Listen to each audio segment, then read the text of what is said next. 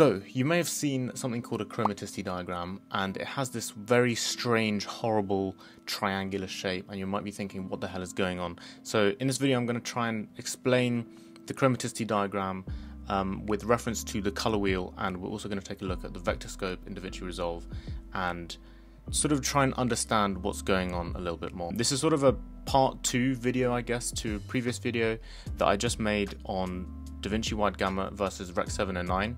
So we saw in that video how the curves are different in both of those color spaces depending on which one you're working in.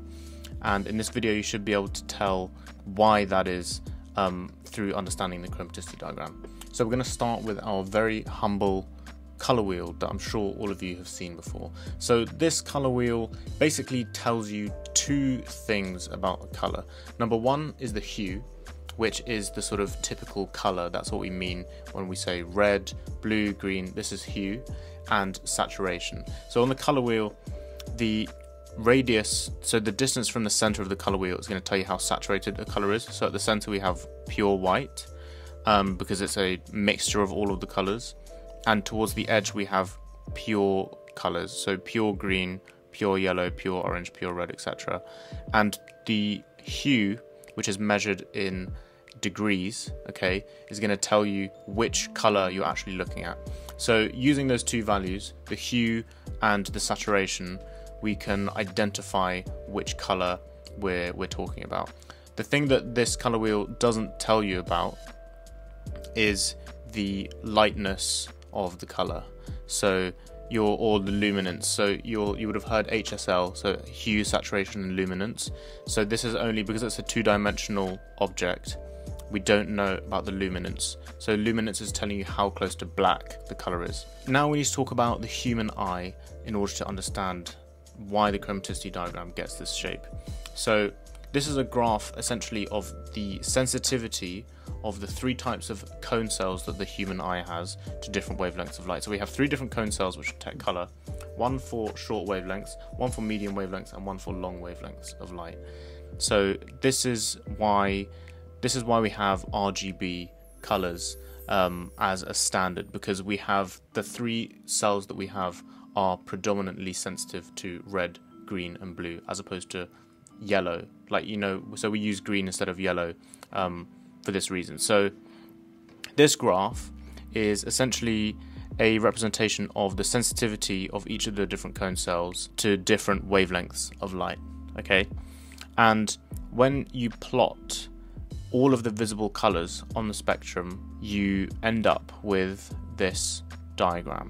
So there's a lot of maths behind this. I'm going to link the Wikipedia page in the description if you're more interested and you want to do some more reading about the actual derivation. But essentially this is just a representation of all the visible colors to the human eye. And these numbers on the outside are wavelengths in nanometers. So the shortest wavelengths of light that are visible to the human eye are around 460, and that corresponds to blue, and longer wavelengths correspond to red.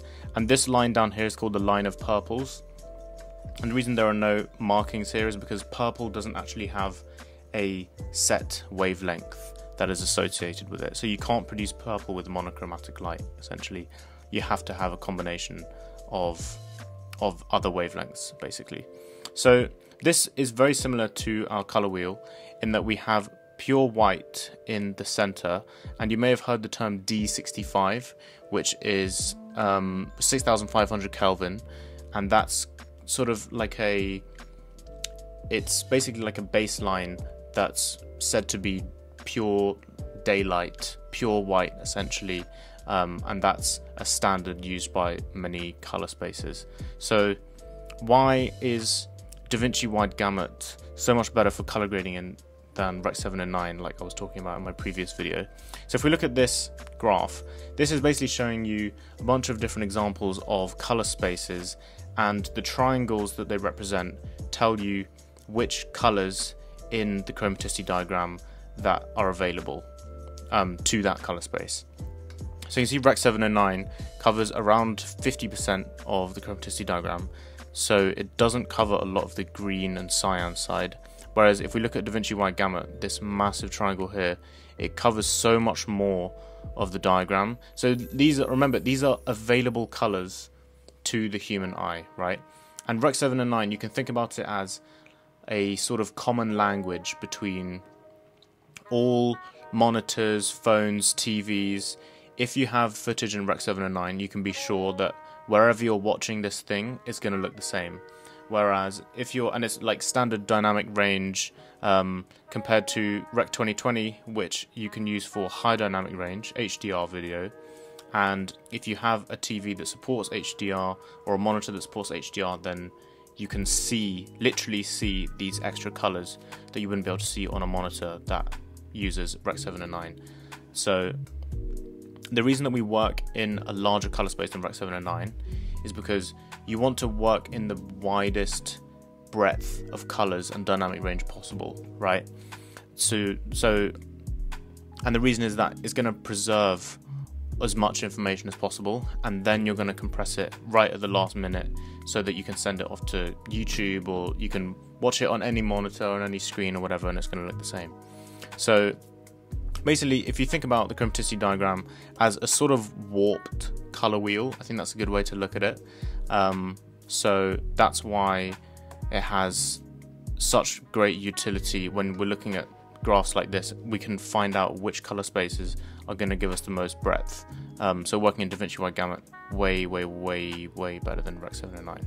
So here in DaVinci Resolve, you can actually pull up the chromaticity diagram where you have your regular scopes. You can bring it up right here, and I've just pulled up this sort of, not color wheel but per se, but this generator that has all of the visible colors, and you can see the representation on the chromaticity diagram. And if I go over to the vector scope, it's kind of this sheet of color, right? And if I grab my offset and start moving it around, you can see what it's doing. So the vector scope is essentially a color wheel in that we have red, yellow, green, cyan, blue, and magenta. Okay, and if I pull up this clip from John Wick, you can see how saturated this image is by the vector scope.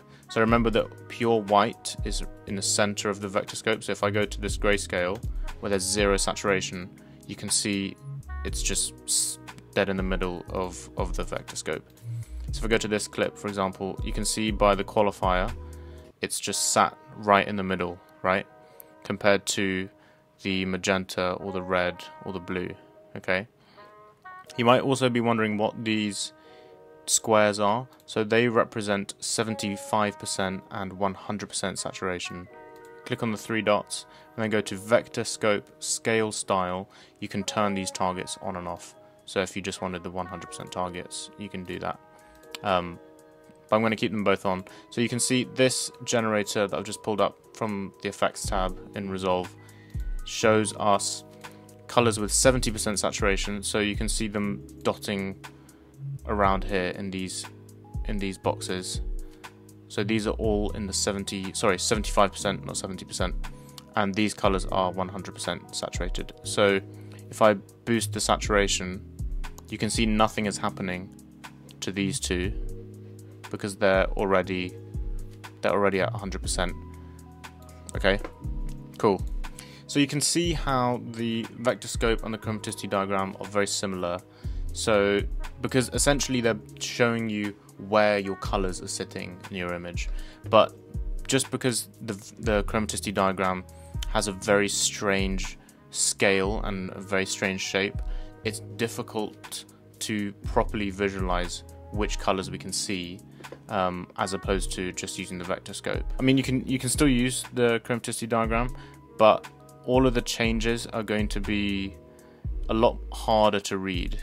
Okay, so yeah, I don't know. I thought that I would make a video about the chromaticity diagram because it's baffled me for the longest time why it has such a strange shape and what it's useful for. But if you think about it basically as a mathematically accurate color wheel, that's sort of what it is. But it's the topic of color science is so huge. I encourage you, if you're interested, to read about it, because I'm not covering even 1% of the topic in this video, but just thought I would make a quick quick short to help you guys understand it a bit better. I hope you guys found this useful.